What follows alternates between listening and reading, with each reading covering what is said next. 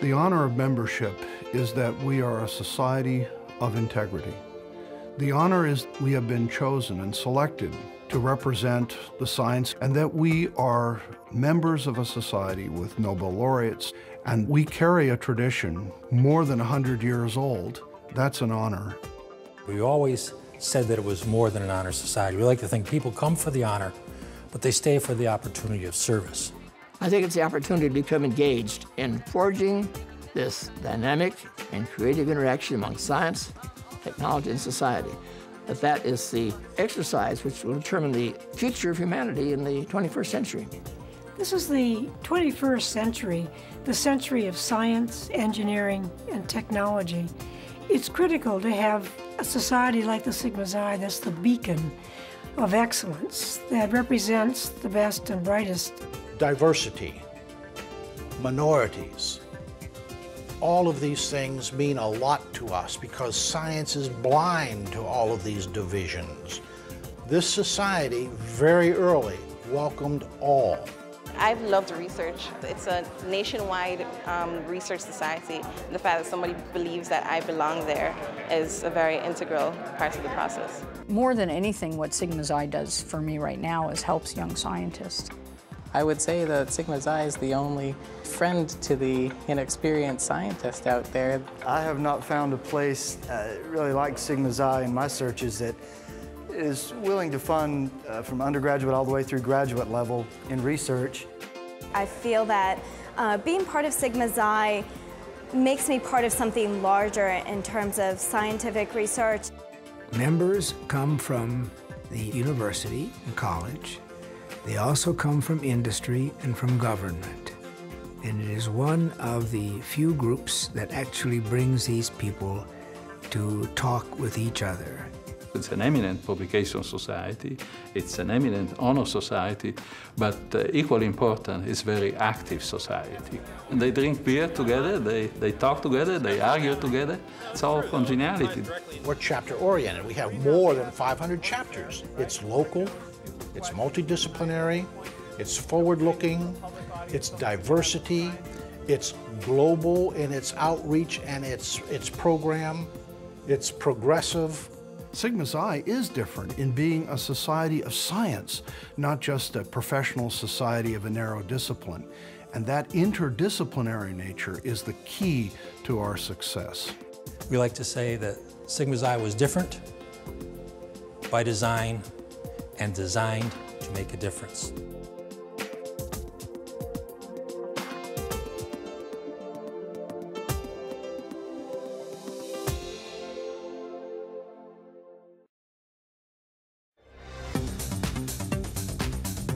I think that the providing of information through the venue of the American Scientists is extraordinarily important to the members and always has been.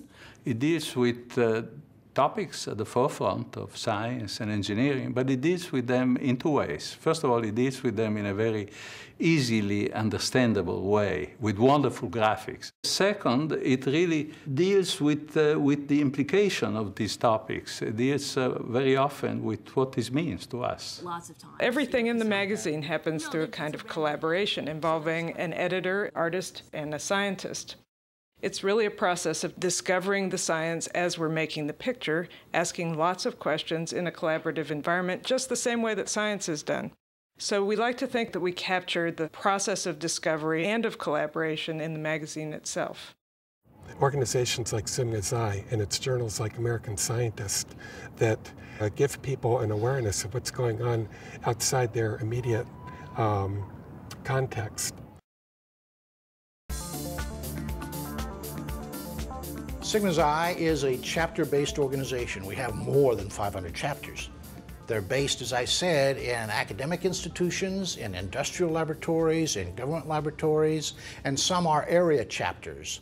It is controlled by the membership, that the membership concerns and interests create the new programs and ideas that Sigma Xi deals with. And it's grassroots in that it's our membership that determines the direction of the society. We really encourage undergraduate students to do research.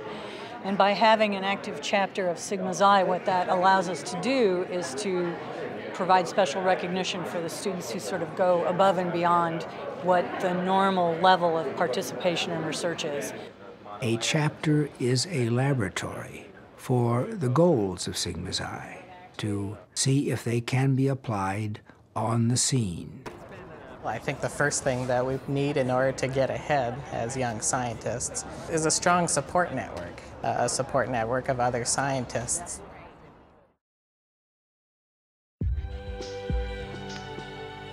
The companionship, I think, is the basic issue.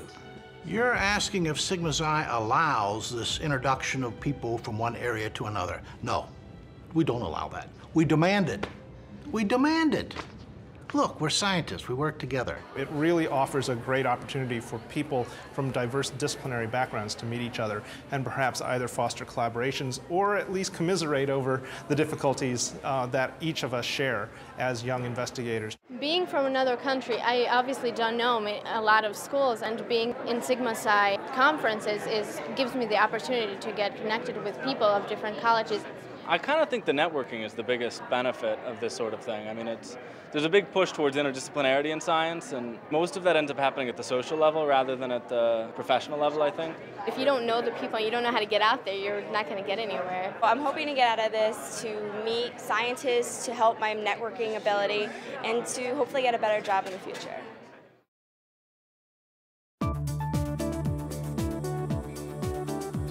Graduate students and postdocs to really focus on our own area of work, and it's very difficult for us to really see what the larger picture is, not only with our own research, but also with the broad expanse of possibility that a science career can have. What we're really trying to do is make sure that young scientists are aware of all of the opportunities that are out there for them. I think programs like the Career Fair sponsored by Sigma Xi does really give people a picture of how broad the scientific community is. Sigma Xi is in many ways a mentoring society. We have developed a number of educational programs that involve and help members. These include our landmark postdoc survey and intensive workshops in grant writing. I have taken the grantmanship course myself, and I felt it was very useful. I learned really to understand how the rules are in that grant world.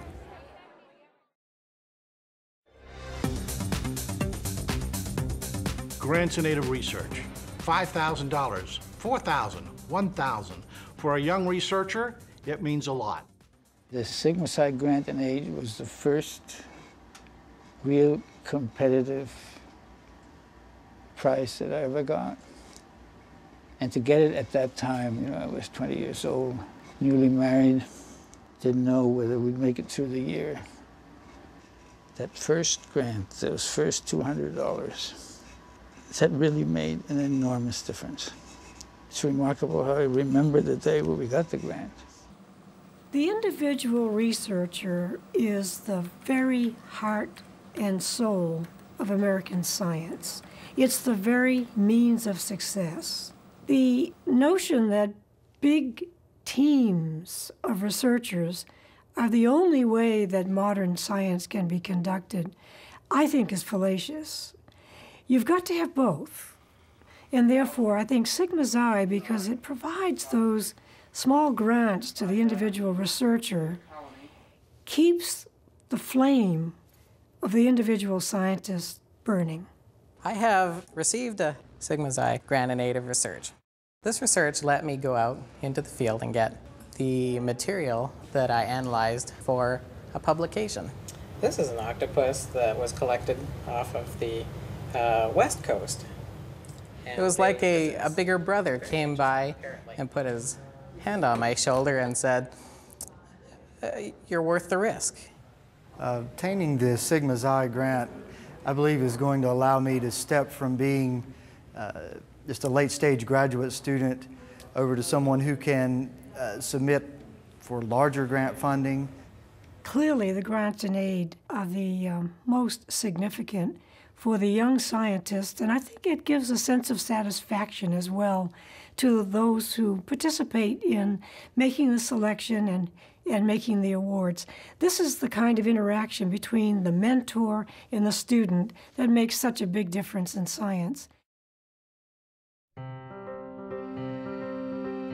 We have to reach out and we have to get youngsters excited about science while they're in grade school.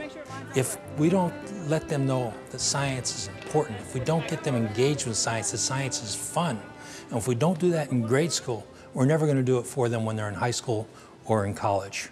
We have to start early. Things like the Sally Ride Deutsch Challenge that Sigma Xi helps sponsor is a classic case of that. Our idea or invention showed skills in soldering, circuit making, and how to work with diodes. I think Sigma Xi has an essential role to play in terms of young women and other groups that are underrepresented in the sciences. We can't possibly sustain a vibrant future for humankind if we're only using under half of the talent that exists on this planet.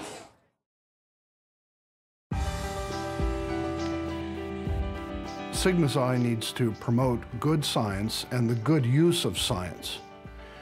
We live in a time when science is under assault, and our society and its membership need to provide both our students as well as the public at large with information and a factual basis for them to make decisions. A lot of science museums and libraries and even public TV stations are experimenting with it collaboratively with Sigma Xi. Is the thing called Science Cafe.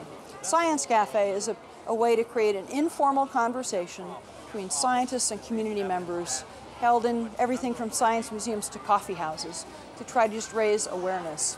Sigma Xi Weekly sends out a science alert that helps me see the broader perspective. What's newsworthy, what's important, what's notable in advances or issues in science and technology all across the spectrum. And it's only that kind of conversation that will help us discover together where we really have shared needs, shared questions, shared opportunities, and shared experiences with science.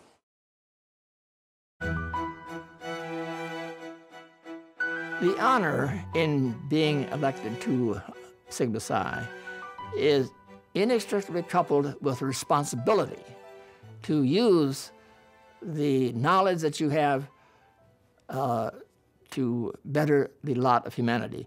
And this is the hallmark of Sigma Xi in the 21st century. We serve to facilitate bringing people together to address these ethical issues and to understand what should be done, what should not be done. And my goal with our programs is to try to utilize Sigma Xi's network to make sure that the good practices are taught and the bad practices are identified. We in Sigma Xi must be in a position to influence science and science policy. We want to put science back into science policy. For the next 20 years, we must embrace the international community, the global community. That's what I want to do. We would expect that in the 21st century, that a large number of our increased membership is going to come from overseas. We no longer live in a world that can be defined by national boundaries. We're on one planet, and how the planet survives is going to determine the survivorship of humankind. So all the way from undergraduates in my lab getting a small grant to graduate students helping those undergraduates write the grants to big national issues, have been addressed by Sigma Xi, and so it's a lot of bang for a small buck in terms of being a member. Well, you should be a member because you find a unique opportunity to broaden your views, a unique opportunity, and it should be very helpful to you professionally, as well as to your growth as a human being. It looks good. Being involved in Sigma Xi really, truly helps one develop the sense of collegiality that is extremely important if you're going to succeed in any professional career, whether it's in academic science or industry-related science. Sigma Xi remains as necessary and as important in its mission, its goals, and its contribution to science and society as it did 100 years ago. I think it's a tradition whose flame burns on.